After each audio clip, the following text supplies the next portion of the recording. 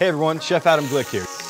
You'll often find me cooking outdoors and over a campfire, but today I'm in the kitchen. I'm using the Marcellin Iron Stack collection. In this set, you can do everything from the grilling, the frying, sauteing, poaching, boiling, literally any cooking style right here, all in one. In my world, it's incredibly important to me to save space and utilize everything. When I'm using a set like this one, I'm able to create everything that I could ever want, and yet it's all gonna pack away nicely in my cupboard, or my truck camper, or my boat, or whatever the situation is. It's pretty incredible what you're capable of making with just one cook set.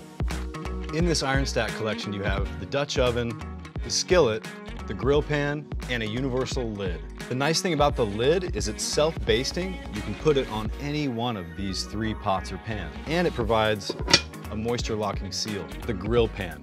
These raised ridges or grooves are going to effectively recreate that of an outdoor grill. Simply set it on top of your stovetop, get it nice and hot, and now you can create chef-style sear marks on your proteins or breads, whatever you put on top. This is the skillet. It's the chef's knife of pans. You need a nice ergonomic handle, wide surface area, polished face, super smooth, nothing's gonna stick to this with a little bit of oil.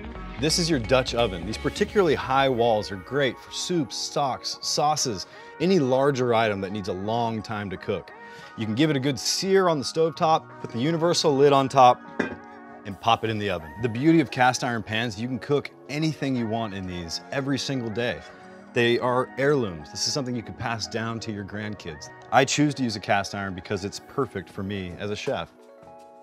This is a brand new pan, and it comes pre-seasoned. That doesn't necessarily mean that it's totally ready to cook on. So, what I'm gonna do is add a little bit of oil, just a dab right in the center, and I'm gonna fully coat this whole pan. I wanna cover every single square inch of this pan, from top to bottom.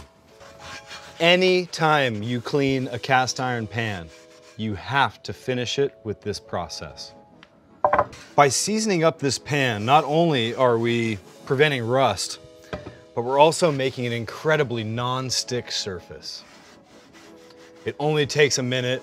The second you're done cleaning and drying your cast iron pan, rub it down with some oil, and just like that, fully coated pan, we're gonna wanna pop that in the oven at 450 degrees for about an hour. There it is. It's been about an hour. Perfectly seasoned pan. You see it's nice and shiny, solid black, and ready for your next use. The beautiful thing about a stackable set like this is I'm able to cook an entire meal, and that's what we're gonna do right now. Let's begin with the item that takes the longest. In this case, it's my roasted chicken. To do the roasted chicken, I'm gonna use the grill pan. The grill pan's really nice for this kind of thing because I can actually put some score marks onto the chicken. Cooking on a cast iron pan is very different than cooking on a typical pan. It takes time to heat it up. We're gonna preheat that for at least 5 or 10 minutes. Get it up to temperature. In the meantime, let's spatchcock our chicken. Spatchcocking a chicken is all about removing the spine. Once the spine's out, flip it back over and break the breastbone. Finally, take your knife, run it between the 2 breasts. Just like that, you've got a spatchcock chicken. Coat these heavily with olive oil, salt, and pepper. I'm gonna put this chicken skin side down. I love that sound. All I want to do now is turn this 45 degrees. I'm using an offset spatula. While we're getting those grill marks, let's work on the mirepoix. That's carrots, celery, and onions.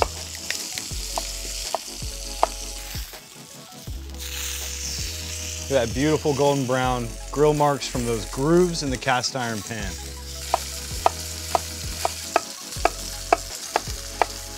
You want a little vegetable bed for that chicken to roast on top of. Let's get this chicken in the oven. Let's get started on those green beans. Now, I'd like to use the exact same pot twice. So we're gonna blanch these in some hot salted water, remove them, replace the water, and then cook our potatoes in the same pot. The act of blanching is essentially boiling a vegetable as briefly as possible to bring out its flavor and color. Throw that lid on top to help them steam. Next, let's get into the mashed potatoes. While that water boils, peel up some potatoes. We'll cut these extra small and put them in some boiling water. While these potatoes are cooking away, I like to spice up my green beans a little bit with some bacon, salt. Let's go ahead and put that in our skillet. Just want to render out all that fat. Be sure to save that fat because it's a great way to season your pans later. Okay, now that our bacon's fully cooked and the grease has been drained, let's add some onions and that garlic. It's time to add our green beans. Now that our green beans are extra tasty, let's take that universal lid, pop it on top, keep those warm in the oven. All right, so our potatoes are fully cooked through. Let's drain out that water.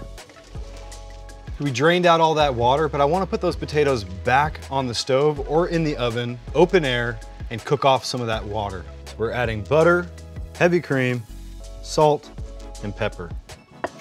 All that's left is to mash them up. I'm gonna mash them in the exact same pot that I cooked them in. It's perfectly warm green beans.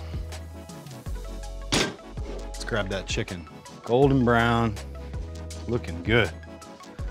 All we have left is to remove that chicken, let it rest, and make a sauce. This pan is full of saucy flavor.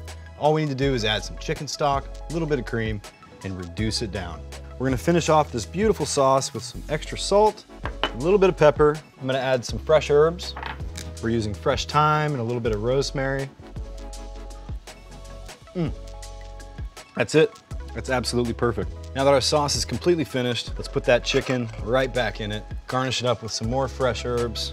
Just like that, 3 delicious courses in 1 iron stack by Marcellin. Let's talk about how to clean your cast iron. With proper maintenance and care, this thing will last your entire life. Start by removing all of the excess food. Then we're gonna start with a soft bristle brush. If this doesn't work, you might have to move on to some salt. And if that doesn't work, you might move on to a chainmail scrubber. Finish it off with a little bit of water, dry it on the stovetop or in your oven, and once it's completely dry, rub a bunch of oil. Could be bacon fat, olive oil, Crisco, any kind of oil. Rub it all over that thing. After that, it's ready to go for your next run.